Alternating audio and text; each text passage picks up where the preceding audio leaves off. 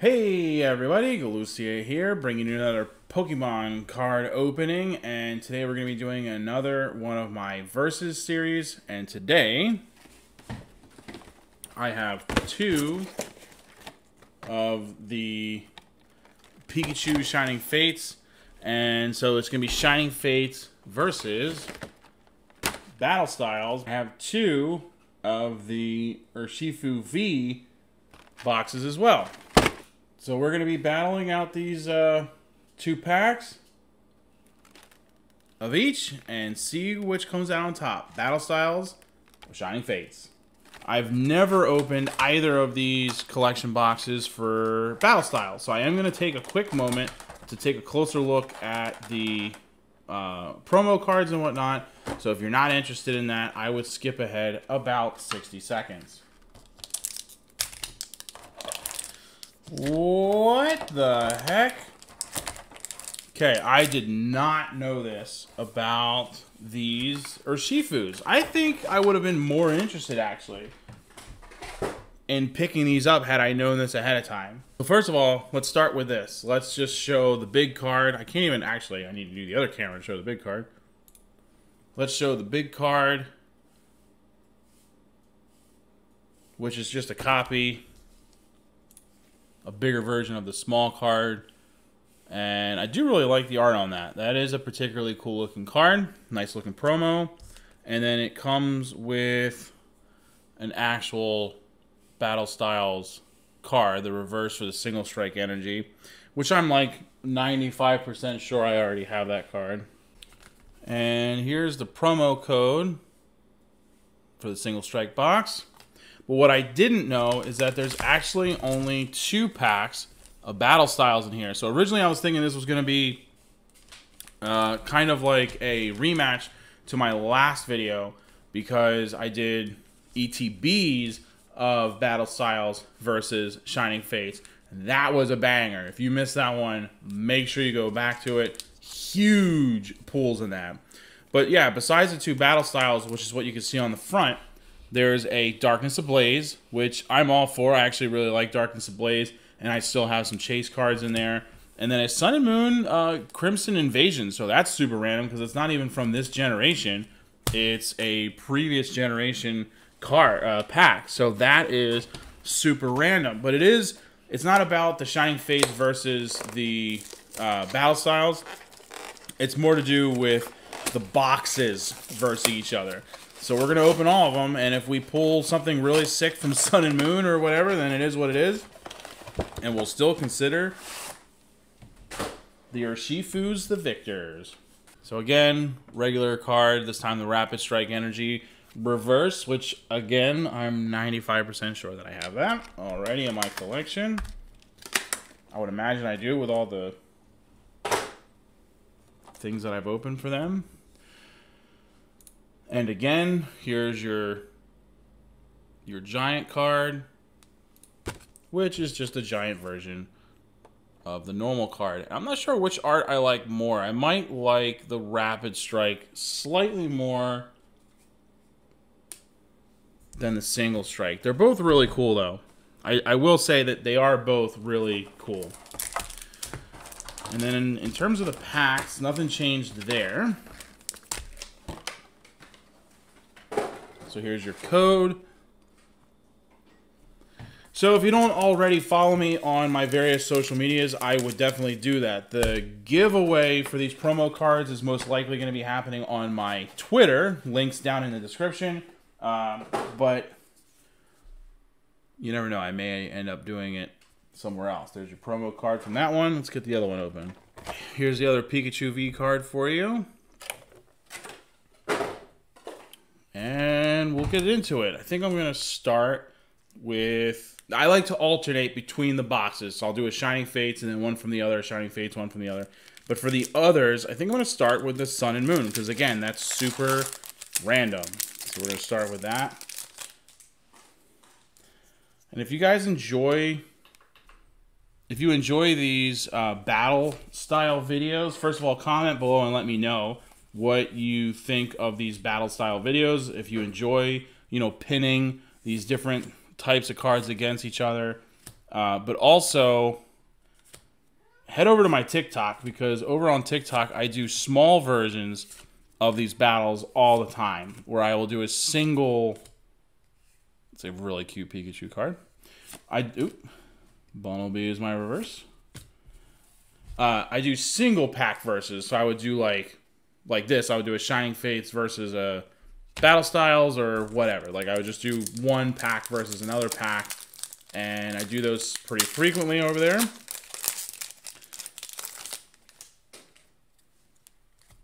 And again, the link for that is down in my description. So here's our first Shining Fates. Wow, that is a really faded QR code. Good luck with that. You're probably gonna have to type that one out. They faded the heck out of that QR code. All right, Shining Fates. Shining Fates rarely lets me down. Pretty consistently awesome. Still chasing the Charizard, though. That's the big one that we're chasing. I have a few chase cards. Hey, and the Bird Keeper's one of them. Look at that. That's how we start out. Boom. Trainer full art, Bird Keeper. That is awesome. That is a great, great way to start out. I am digging that. All right, well, the Pikachu V boxes are off to a really strong start.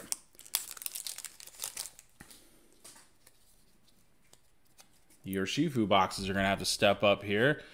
So here's our second and final Sun and Moon before we get back to the current generation. It's so funny that they had a previous generation in there mixed in randomly. I understand mixing up the cards, but I would have expected at the very least for everything to be, you know, of the current generation. 𝗟𝗶𝗶𝗹. Psychic Memory is my reverse. And a Cacturne. So nothing too crazy from the old generation. Can't believe that Shining Fates came out with that first pack magic and gave us a Bird Keeper. That is really strong opener. Let's see what they do with pack 2. Uh-oh. Oh, geez, that's my rare. Look at that. I know, I did 4. I know for a fact I did 4. Something's weird about this pack. I know for a fact I did 4, and my rare card was the first one. That's really weird. I'm going to just put that there just so that the order of my cards isn't screwed up for when I go to organize them later. But that is really weird. I know for a fact I did 4. There's no way I messed it up. That is bizarre. Well, spoiler, that didn't turn out. Right out the gate, we saw a 𝗟𝗶𝗶. And if you see a 𝗟𝗶𝗶, it's not very likely that that's going to work out. Okay, so Darkness Ablaze this time. Now we're getting into the Darkness Ablaze from the Urshifu boxes. Urshifu? All right. Glimwood. Parasect, Mareep, Snubbull, Taurus, Rookity, Mr. Mime. My reverse is a Arctozalt and a Darmanitan.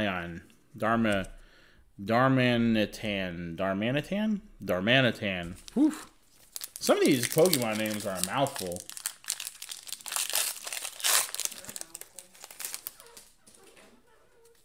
Make sure I edit that out. All right. Got a Shining Fates code in your face.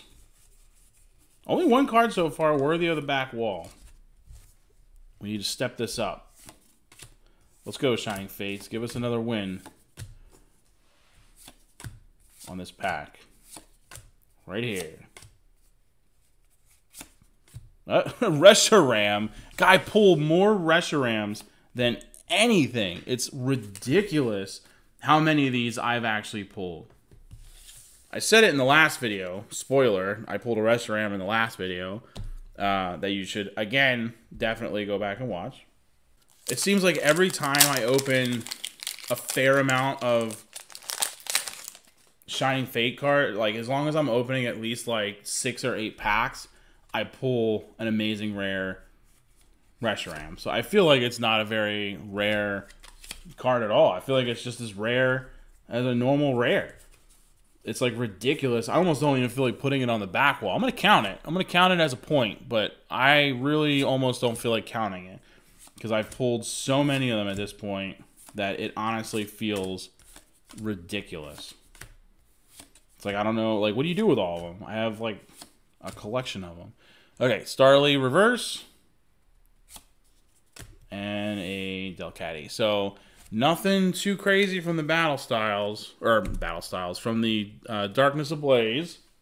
So we're going to do another Shining Fates, but then we have 4 packs of Battle Styles. So it really is going to come down to the Battle Styles for them to get a win. Because so far, nothing at all from the Urshifu boxes worthy of the back wall. They are just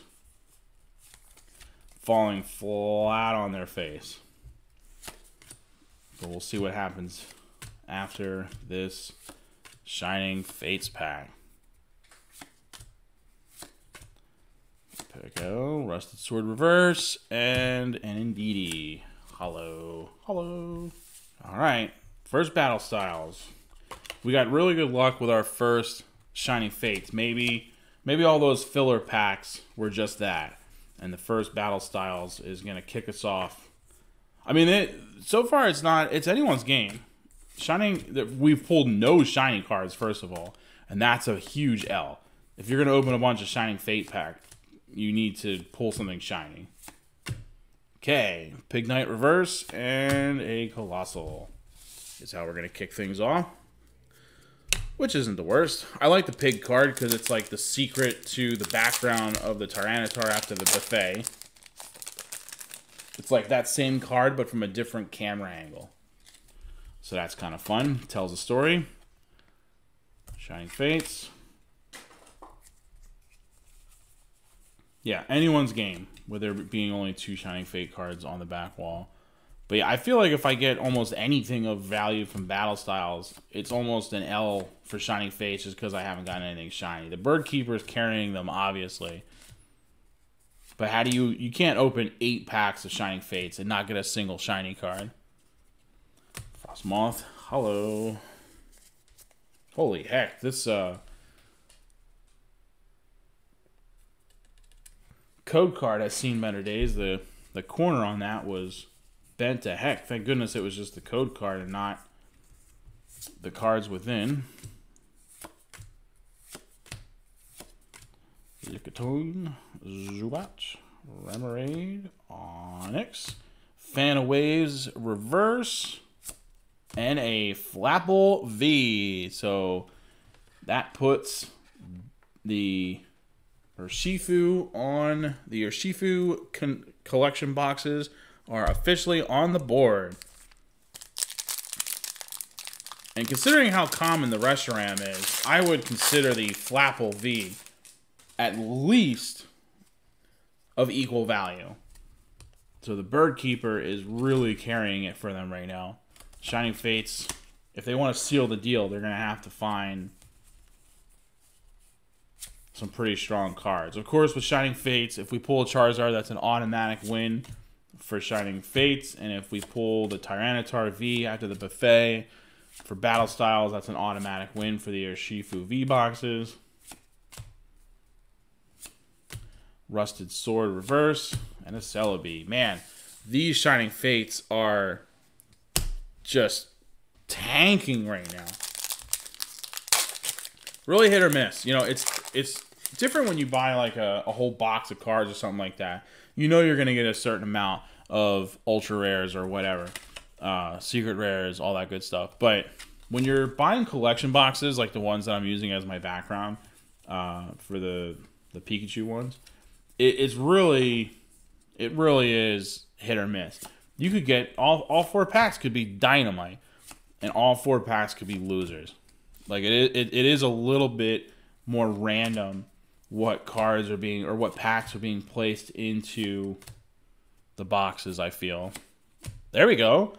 Tapu Koko V Max. So we have another strong card for Battle Styles, and I feel like we're almost tied at this point. You can make an argument either way. I don't want to lean the jury. I want you guys to be able to comment below. However, he said as he leans the jury, I still feel like Shining Fates has the lead in some regards. I mean, like, if I had to pick between the Bird Keeper and the 𝗬𝗂𝗀𝗀𝗀 VMAX, I'd rather have the Bird Keeper, especially because I already have the 𝗬𝗂𝗀𝗀𝗀 VMAX card, so that's not actually new to me. But even if it was new to me, I still feel like the Bird Keeper is a stronger card. However, I once again stand by my statement that if you're going to open 8 packs of Shining Fate cards and you don't pull a single shiny... Whoa!